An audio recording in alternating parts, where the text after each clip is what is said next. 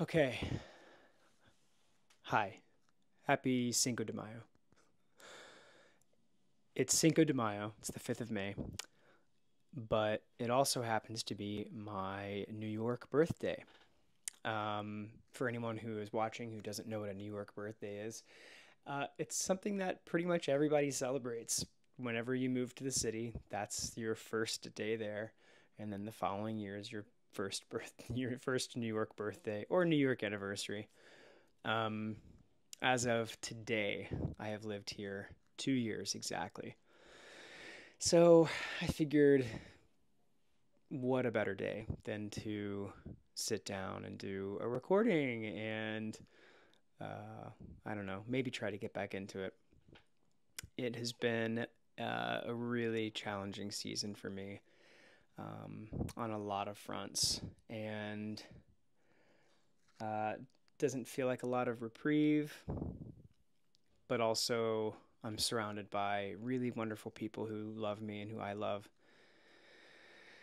So I just find myself kind of every day, despite things not really feeling the way that I want them to feel or go the way I want them to go, grateful and and really working on kind of maintaining that posture of gratitude, and being very just accepting of what's around me, but also striving for change. Um, and the dog's passing, it's just that's been easily the hardest thing that I've been trying to go through. It's been a lot of depression, a lot of sadness, a lot of guilt. Um, some of these things unfounded, some of these things may be necessary to go through. Um, Overall, I find myself, I don't know, wanting things to be different and wanting to be in a different place mentally, emotionally. And that's not just how life works often. We normally have to be in these things and feel them and kind of let it be difficult. There's really no two ways about it.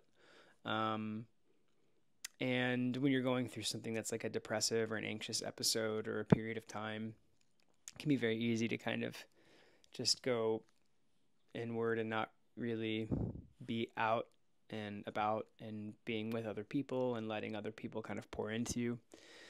Um, and I haven't necessarily found that that's the case for me, um, but there are moments I have when it's harder than others. Um, so yeah, gratitude is becoming super important for me, just as I realize I'm not where I want to be.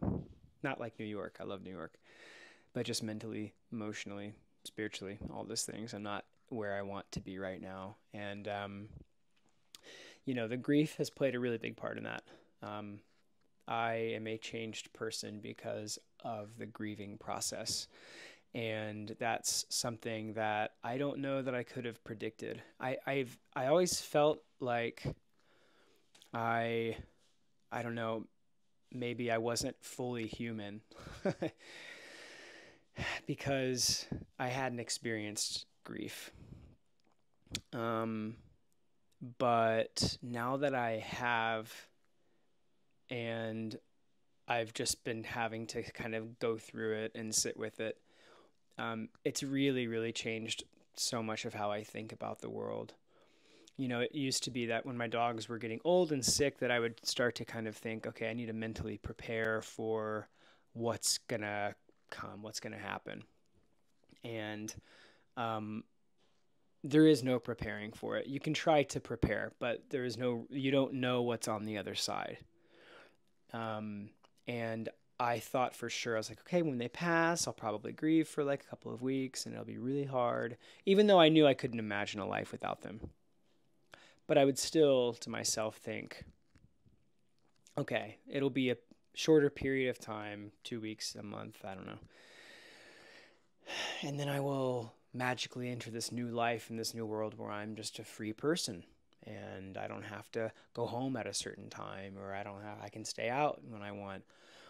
But the loneliness and the emptiness that I felt once the dogs passed um, was just so intense that I don't, I really wasn't thinking about the freedom. I haven't even thought about it. There have been a couple of moments where I've been able to say yes to things, and then I would just go and do them and be like, oh, okay, well, I guess that's good. I didn't have to like feed the dogs tonight. But for the most part, I haven't thought about that at all. I've just thought about like what a joy it was to have them and what it was to, just be able to love them and be their person. And um so yeah, still going through it, but really every day just trying to wake up and find purpose and mission and really examine my life and try and look at the world from a standpoint of positivity, despite the fact that when you look around, there doesn't really seem to be a whole lot of that happening right now. It's a lot of awful in the world happening and a lot of terrible things happening and people hurting and dying and people starving. And, I have to kind of always bring myself back to a posture of a perspective and say, I am alive and healthy and breathing, and I have a roof over my head, and I have a bed, and I have a great roommate and friend, and I have friends that surround me, and I have good family. I'm in a lovely city, and I'm so grateful for all these things, and I don't take advantage of that for a second.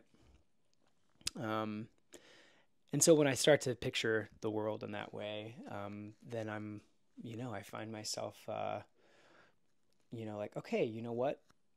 Maybe things aren't so bad. Just give it a day at a time and keep doing your best and keep working through it. Uh, so yeah, um, no real crazy updates necessarily. I've been running a lot. I've been trying to take care of my health. I've modified my diet a bit. I'm going to talk about that in later videos.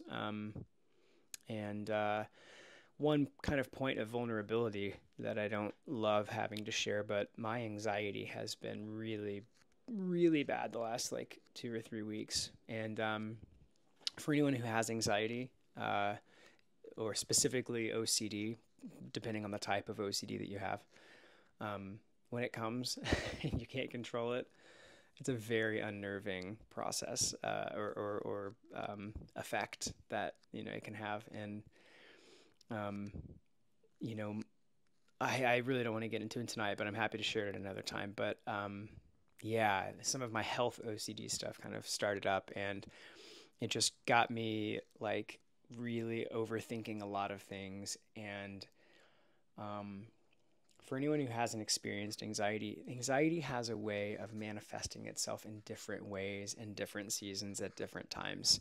So anxiety may cause someone a headache, or it may cause their stomach to turn, or it may give them, weird type of bodily pain that they're not used to and is very strange.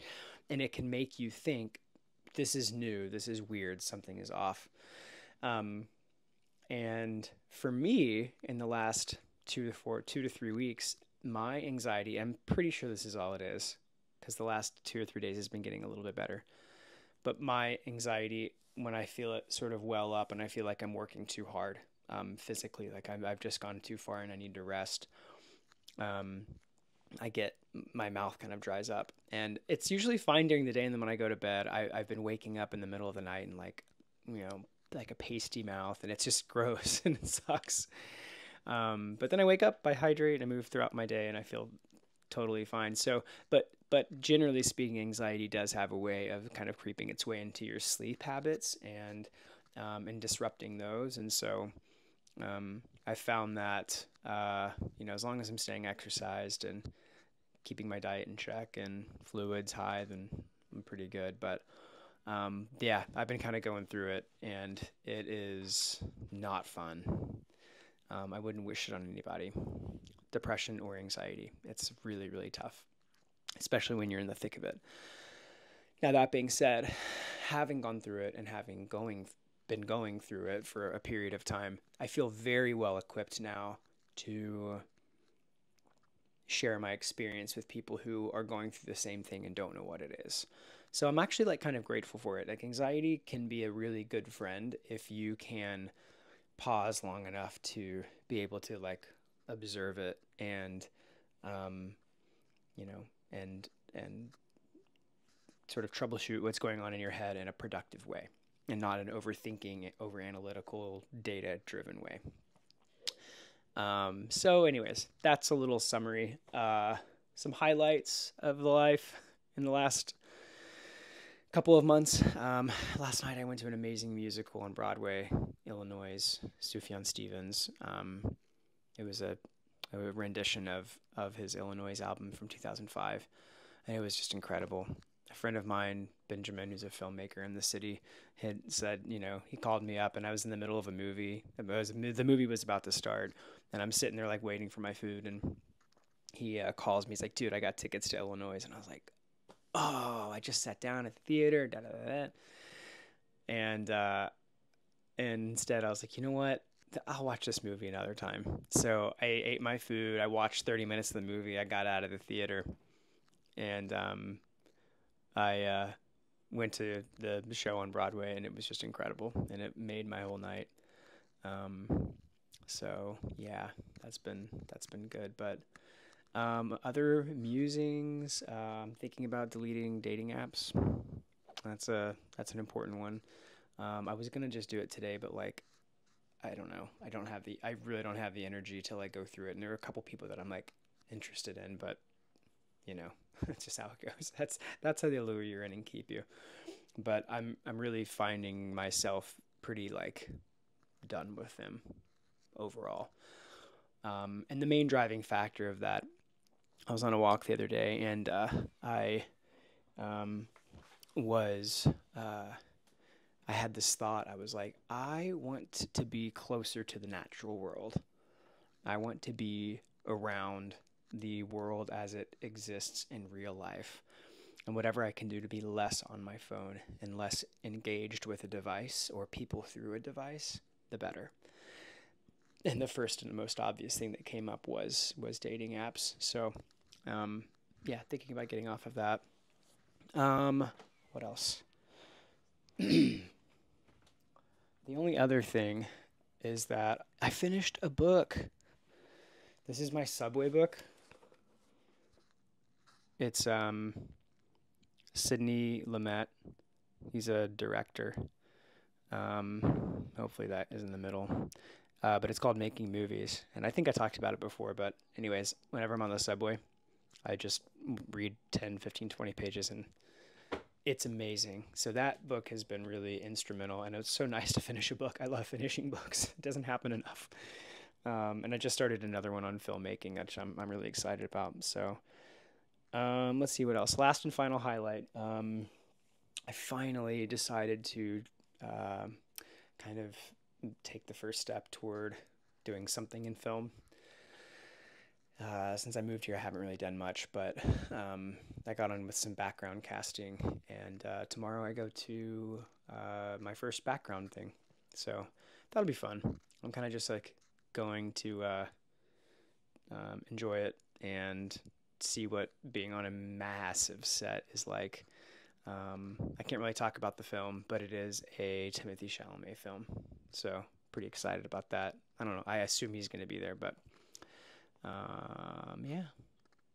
So that's it.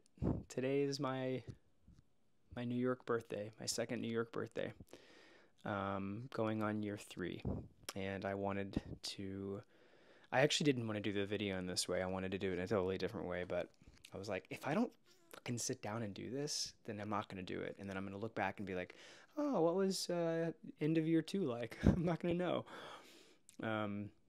So yeah, hopefully this is a little bit of enthusiasm and energizing for me. Energy, whatever.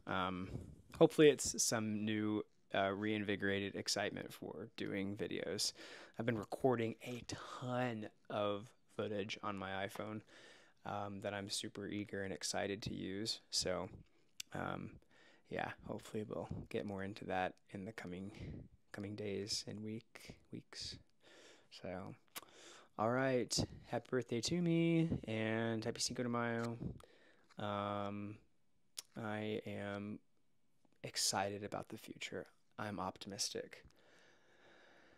And I just hope for peace in the world and peace in all of our hearts and peace in your heart. And um, that you would find excitement and enthusiasm and energy in whatever you're doing. So, okay, that's it. I have to go to bed because I have to be up at 4 in the morning. I will talk to you soon. Okay. Bye bye.